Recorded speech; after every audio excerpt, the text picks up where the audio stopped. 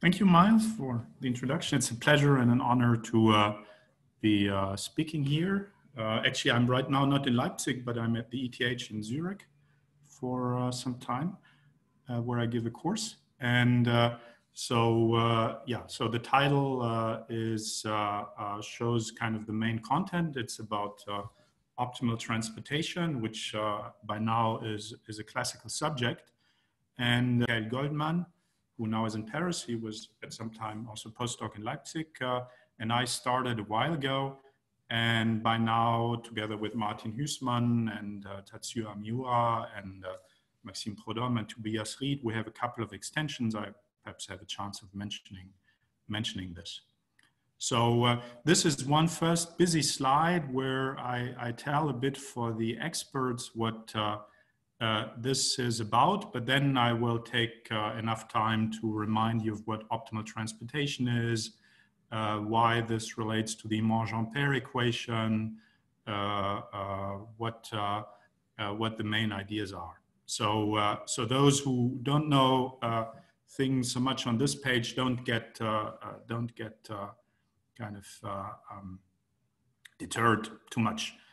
So essentially, in a nutshell, one might say that we're following the old philosophy or approach of Di Giorgi to the regularity of minimal surfaces, where, if for those who know that area, the harmonic approximation is kind of a key step. So a key step in doing this regularity theory is to show that a minimal surface might be locally well approximated by the graph of a harmonic function. And since harmonic functions, the regularity theory for harmonic functions is almost trivial, that's kind of the way to get the foot into the door, by kind of lifting the obvious regularity theory for harmonic functions to minimal surfaces. So the harmonic approximation is really a key step in the setup. And in a certain sense, we'll do exactly the same thing. We'll approximate the displacement by a harmonic gradient. And once you do this, once you have the harmonic approximation set up, then this feeds into a kind of more or less general theory, which gives you what's called a one-step improvement, which feeds into what's called a Campanato iteration, which gives what's called epsilon regularity, and then may also yield partial regularity. And the outcome here in case of optimal transportation is a kind of an epsilon regularity theory, which leads kind of a C2 alpha, so a Helder space regularity for up to the second derivatives for the potential in optimal transportation. I will remind you of that, what that is, which means is a C1 alpha regularity theory for the map. And so I'm stressing that this is, that the novelty is not so much in the results, but in the approach, which in our case is purely variational. So there will be no maximum principle. So it completely bypasses the celebrated regularity theory by Caffarelli. And their applications are kind of old and new. The old applications are related to what's called partial regularity and kind of take up work or reproduce with a different proof work by Figali and Kim and De Filippis and Figali, also regularity theory up to the boundary by Chen and Figali. But it also allows to do new things, which is related to the so-called matching problem. And perhaps I have the time of saying something about this. So now, so this was kind of a brief outlook of what the main subject is of the talk. And now I slow down and remind you of what optimal transportation is. So optimal transportation is a way of relating two non-negative measures of equal mass. So with loss of generality, think of probability measures, mu and lambda and RD. And in a certain sense, it's called optimal transportation because you should think of these masses as being made out of tiny particles, and you really ship particles from one place to the other. And you want to do it in a so-called optimal way, which is a variation problem which already Monge came up with. And the modern formulation by Kantorovich is measure theoretic. And what you're looking for is a so-called transfer plan pi, which lives on the product space. And it has its first marginal mu and its second marginal lambda. So it's a way of coupling these two probability measures. And then you're optimizing, you're minimizing the transportation costs. So the squared Euclidean distance by which you ship the infinitesimal mass, which is sitting at a point X, to the infinitesimal mass, which is sitting at the point Y. And the minimum of this variation problem is, at least I tend to call it the Wasserstein distance. Other people call it the Monge-Kantorovich-Rubinstein distance.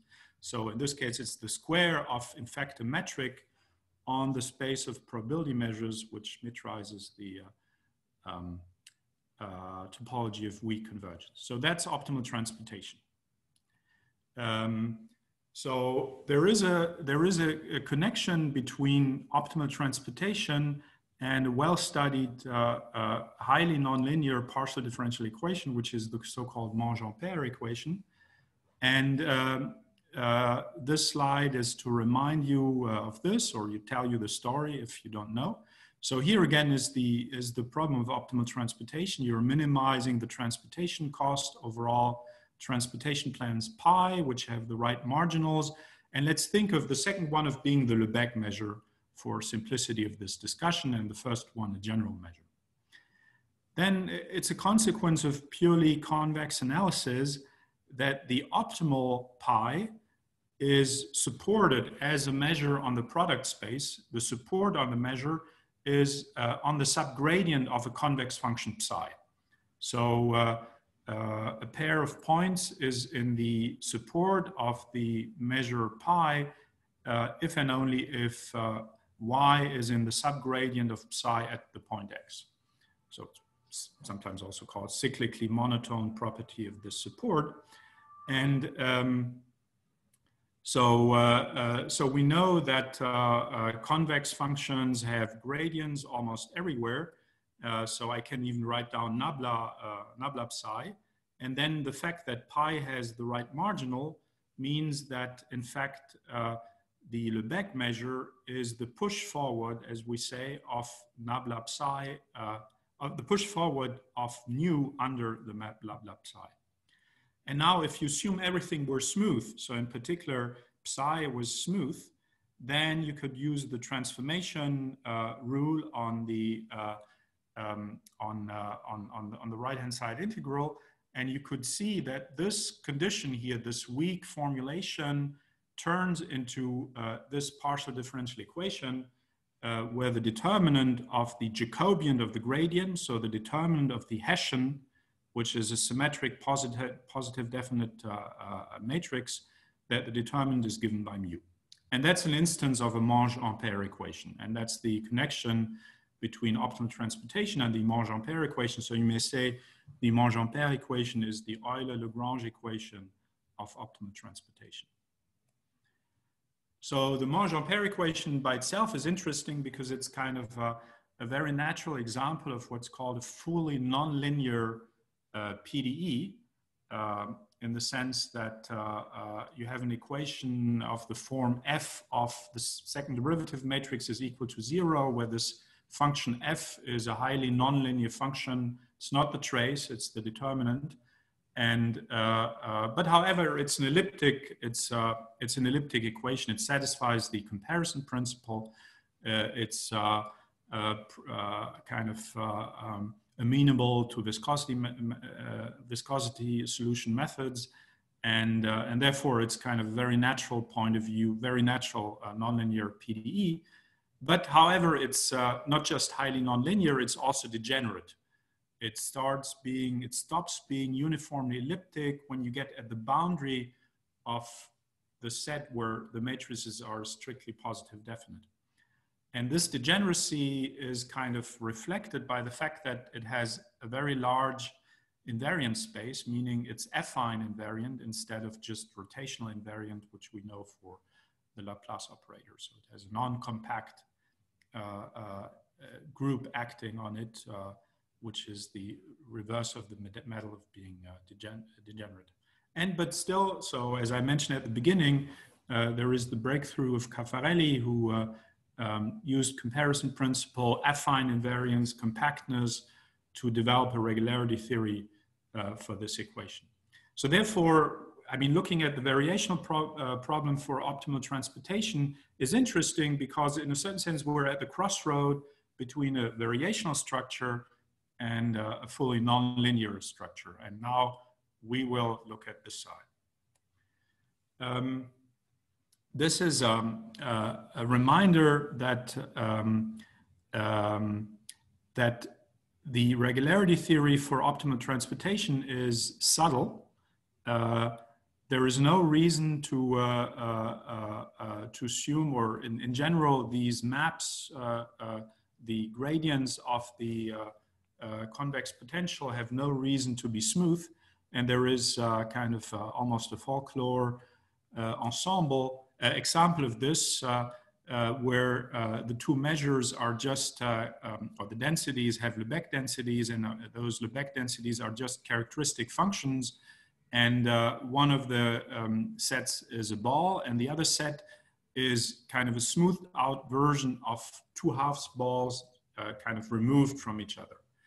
And then it's easy to convince oneself that although the sets are smoothly bounded, the optimal transportation map between these two sets, and even if you would smooth out the densities, is discontinuous. So therefore, it's interesting even to develop something like epsilon regularity. So a statement of the type that if the two measures have smooth densities and if their transportation distance is small, then things are smooth. So this would be the analogy to minimal surfaces, where we know that in high dimensions, again, they're not smooth in general, but there's always this type of smallness implies regularity result. And that's exactly what we're going to do. And as I mentioned at the beginning, it will rely on a harmonic approximation result. So the fact that if we have two measures which at least locally are close to constant, and if the transportation distance is below a threshold in a suitable non-dimensional sense, then we show that the displacement, so the amount by which you ship the mass integrated against the transference plan, locally is the gradient of a harmonic function. So, so that's in words kind of the main ingredient to get started.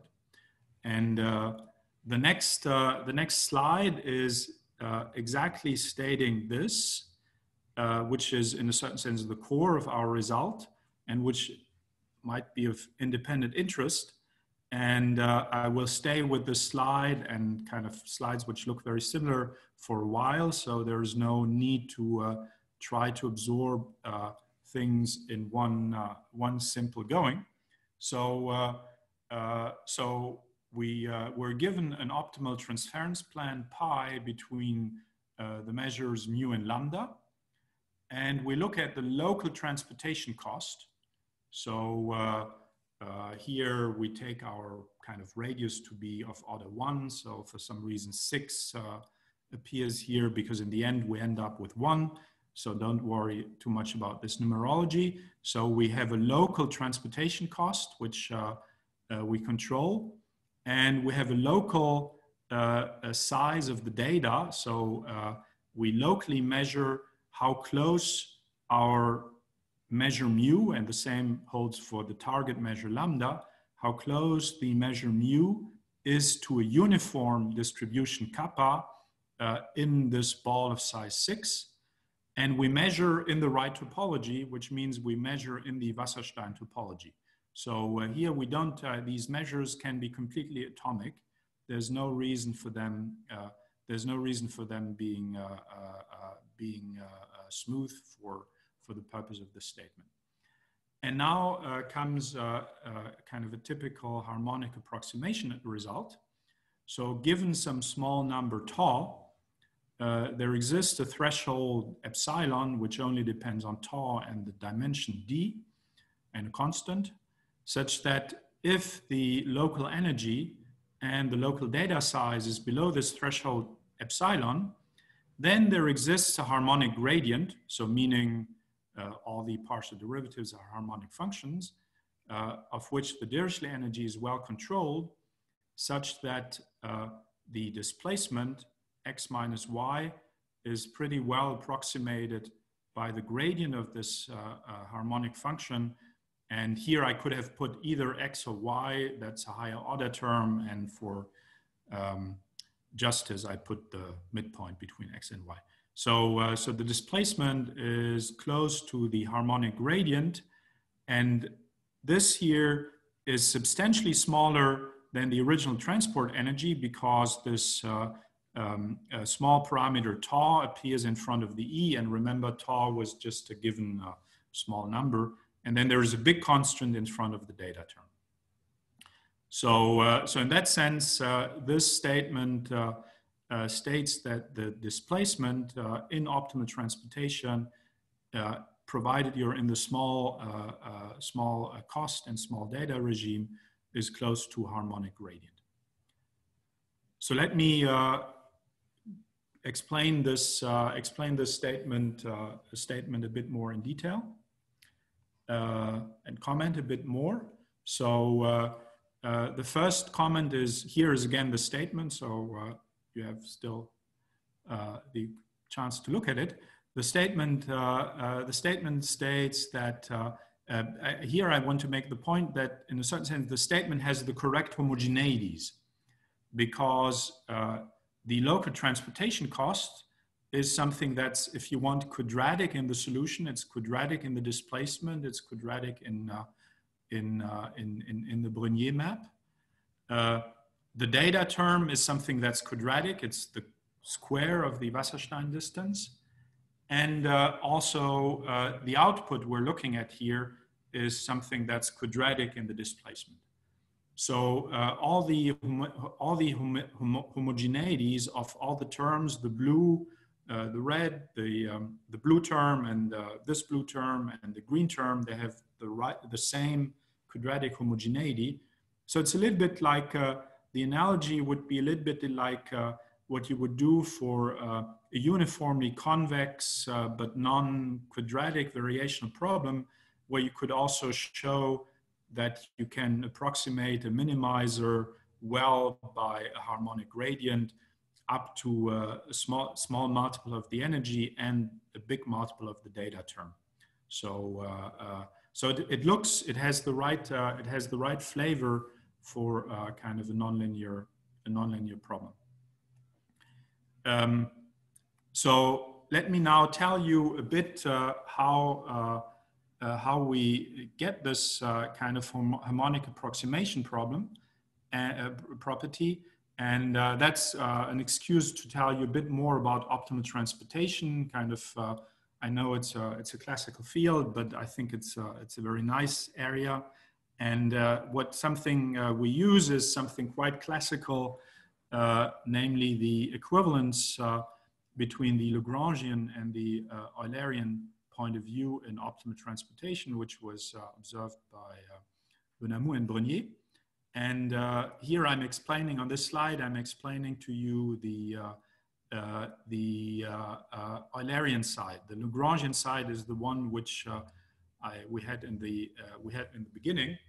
And so this picture here refers to the Lagrangian side, where you really have kind of particles located at x, particle located at y, a transfer plan pi, and that's these two pictures refer to the Eulerian side, where you look at kind of pairs of instead of looking kind of at trajectories of particles which move in time, you're looking at pairs of density rho and flux j, which satisfy what's called the continuity equation, and you monitor what is the kinetic energy of such a pair of rho and j. And the statement of Benamou-Brunier is that the Wasserstein distance between the two measures mu and lambda, the square of it, could as well be obtained by minimizing the kinetic energy over all pairs of density flux, which satisfy the continuity equation, and which at time t0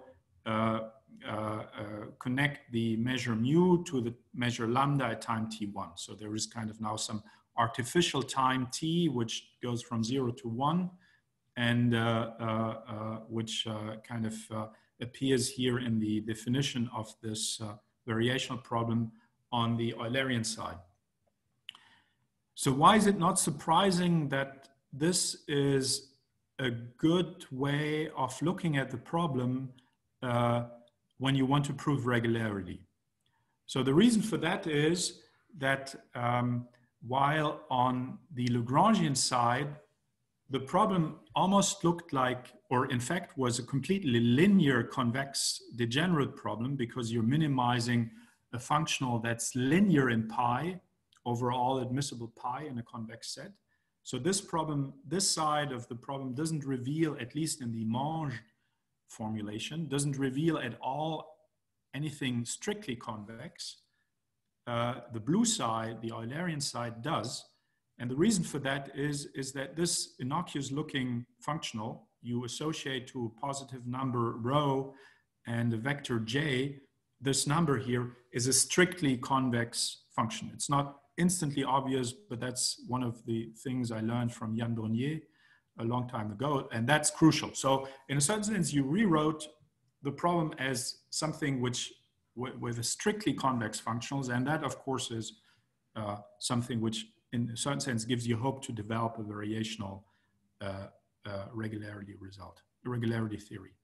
So here now is our result again, reformulated on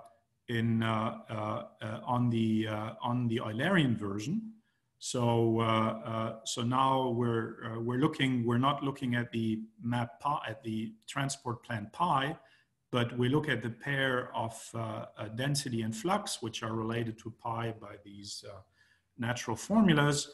And instead of writing the local energy in a Lagrangian way, we write it in this Eulerian way by integrating the kinetic energy over a finite space-time, quote unquote, time cylinder.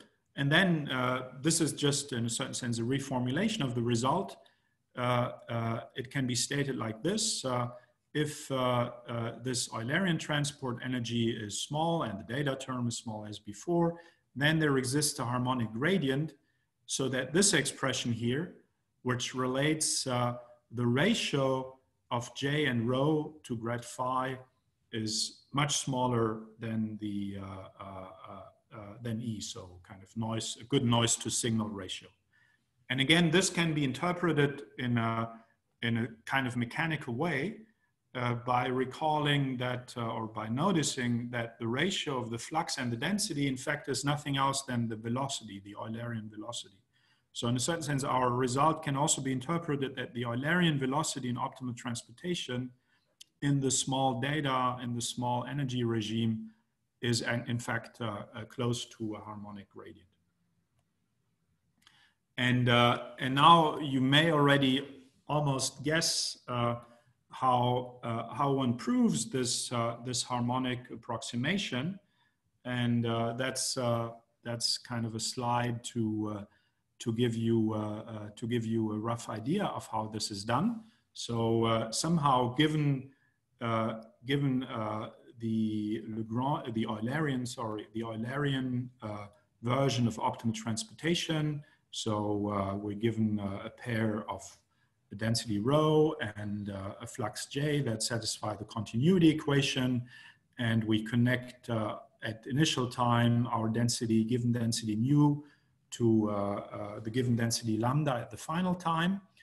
And now to such a setting, we want to associate a harmonic function. And so we need, in order to define it via a Poisson problem, we need boundary data for this harmonic function. And flux boundary data, Neumann boundary data, are the most natural, because in a certain sense we also have Neumann boundary data, flux boundary data for for this fluid dynamics, for this Eulerian side. Namely, if we are on a ball, on the cylinder, which has a base of a ball of radius radius r, then we have the mantle, the lateral boundary of the cylinder, and we can consider at the flux in and out of this boundary, so the normal component nu times j of our flux, we call this F.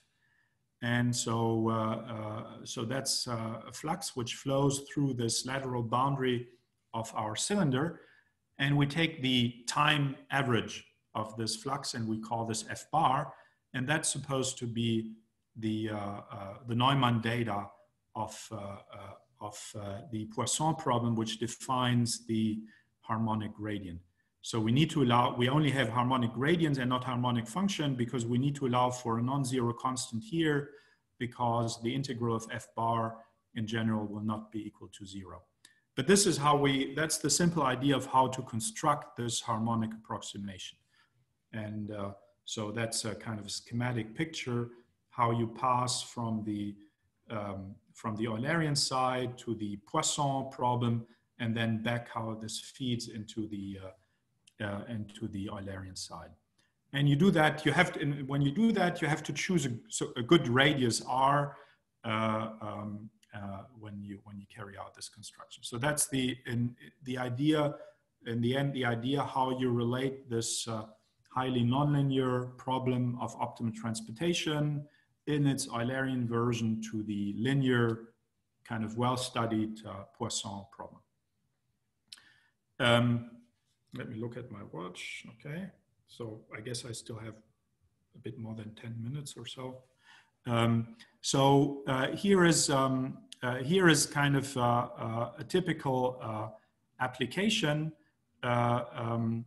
which I already mentioned in the beginning, namely a so-called epsilon regularity result, which just mimics the famous result by De Philippis and Figali, but now with this different proof, namely if we're given two measures, mu and nu, which come from smooth or Hölder continuous densities F and G. Let's normalize them by having the value 1 at the origin. We look in some radius r. We look at the transport distance, now written with help of the Brognier map, the map that transports one density on the other by push forward. We have the data term, which are the Hölder norms, the alpha Hölder norms, the alpha semi-norms of these two densities, properly non-dimensionalized. Here, all these quantities are non-dimensionalized in the natural way. And then the statement is, if the local energy is small enough and the data term is small enough, then indeed in a ball of half the radius, the gradient of the Brognier map is alpha Hölder continuous, and we get exactly the right type of PDE estimate with the right homogeneity, Hölder norm of grad T estimated by the Hölder norm of F and G, plus kind of an L2 type of norm. So that's a typical epsilon regularity result, which we recover from this harmonic approximation. So here again is the statement written slightly differently, this time in terms of the potential, and this is in a certain sense the main difference in the approach between De Philippis Figali on the one hand and our approach, namely is that they carry out a perturbation theory around the nonlinear equation, which is the Monge-Ampère equation with a constant right-hand side, for which they have epsilon regularity by the result of Figali and Kim, which in turn relies on Caffarelli. Whereas we right away jump to the linear equation. So we perturb around the Poisson equation. And one consequence of jumping right away, I mean, not doing this intermediate step, is that we get pretty much for free the right homogeneities in our final estimate. And we get it in one step. We don't have to bootstrap in kind of several steps. But again, I would say the main difference is that we use strictly just variational arguments, whereas they use the comparison principle in a heavy way. So it's a kind of orthogonal approach. We also, perhaps I can jump over this with Tatsuya Miura, who is in Tokyo, was also at some point postdoc in Leipzig. We have a similar result for boundary regularity, where again we get kind of the right homogeneities and the right type of norms on the right-hand side in terms of the boundary data. So, but in the interest of time, I'm going to jump over this. There is, so those are in a certain sense recovering, perhaps slightly improving existing results. The kind of a more novel application has to do with the problem of matching, which is a problem which came up in computer science. So the goal is to match the Poisson point measure, so a very singular measure where at a kind of random points, so Poisson point distributed points, you put Dirac measures.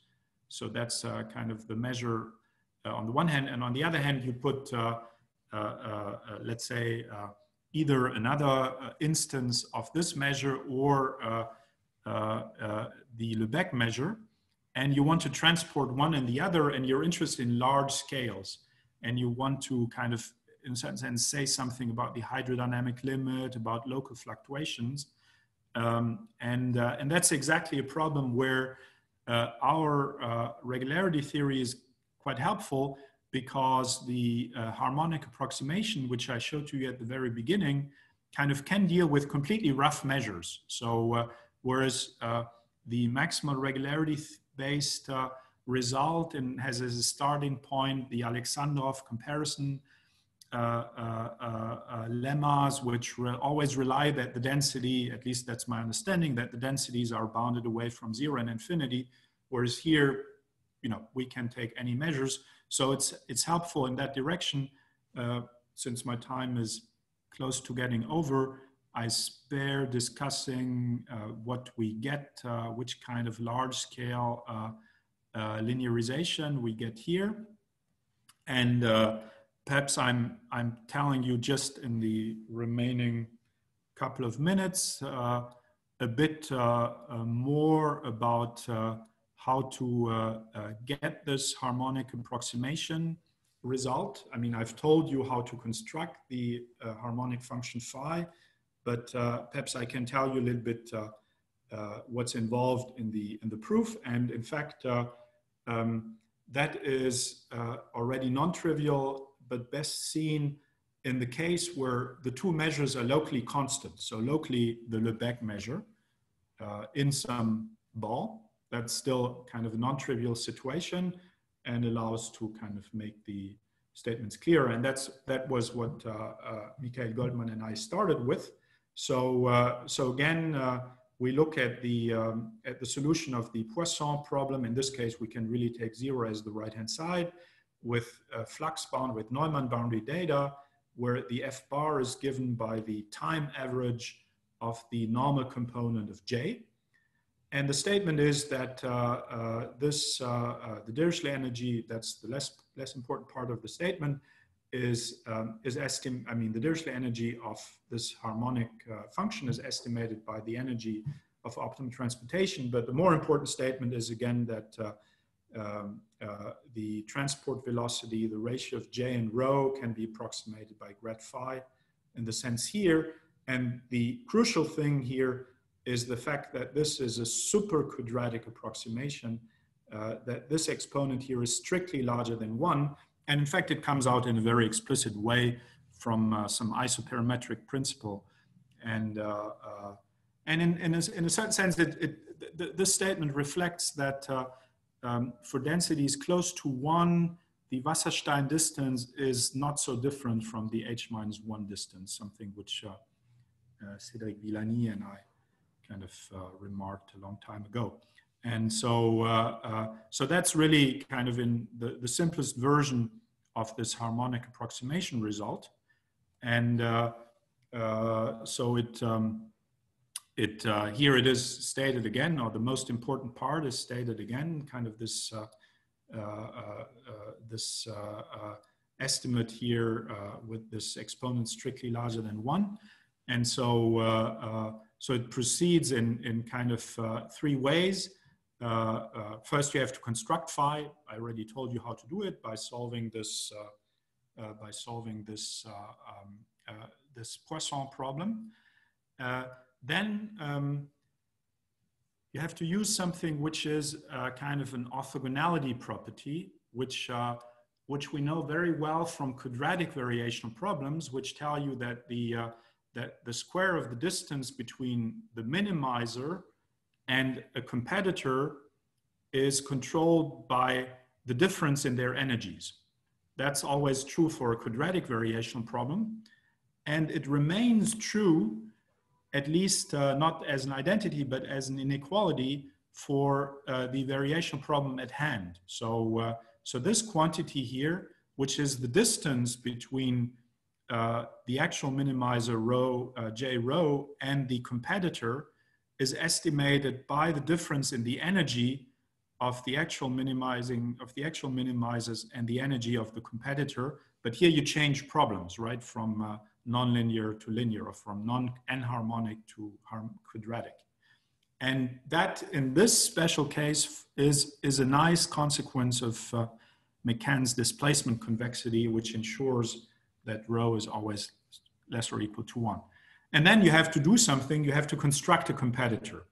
You have to, based on grad phi, you have to construct a rho tilde J tilde, so that which solves the optimal transportation problem, so that its energy is controlled by the Dirichlet energy plus a little bit with the exponent larger than 1. And that essentially requires a boundary layer construction, because the mismatch between the optimal transportation side and the Poisson side is really that on the Poisson side you have averaged over your boundary flux. So you have to kind of accommodate the difference between the time averaged boundary flux and the non-time averaged boundary flux, and that requires a boundary layer construction. And the estimate of it follows from kind of, if you want, an isoperimetric estimate, some kind of trace type of estimate, and that brings in these exponents in the end. So that's the idea. And like in minimal surfaces, there is this isoperimetric principle which comes in, kind of lower dimensional isoperimetric principle. In fact, there is quite a number of analogies between, as I mentioned in the beginning, the regularity theory for minimal surfaces, for instance, as it was developed by Schoen and Simon, and what we're doing here. And this slide, but I think I'm running out of time, accounts for this high level of analogy between the two approaches. Okay, so I think I'm out of time. There are a bit more details, so let me summarize. So so in a certain sense, the talk was an excuse to talk about optimal transportation, and what I told you about is a variational way of carrying out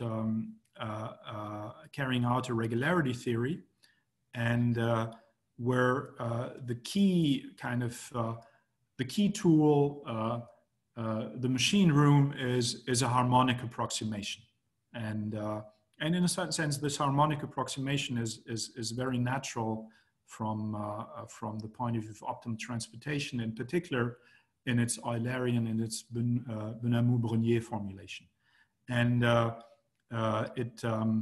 it allows to reprove, perhaps in a slightly sharper way, some of the results which have been around with the other methods, in particular boundary regularity. Recently, we generalized it to general cost functions, but it also, I guess, allows to do new things. And I just vaguely touched upon this, like this matching problem, which